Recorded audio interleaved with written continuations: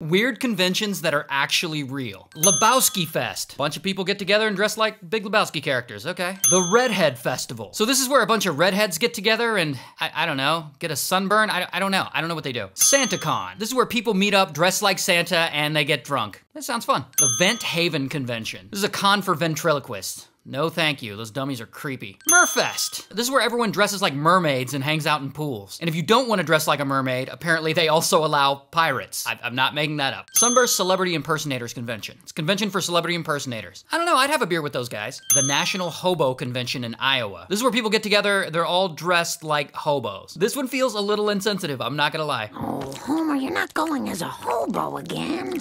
BrickCon. This is where Lego enthusiasts get together and show off their sick builds. Honestly, this one sounds pretty badass.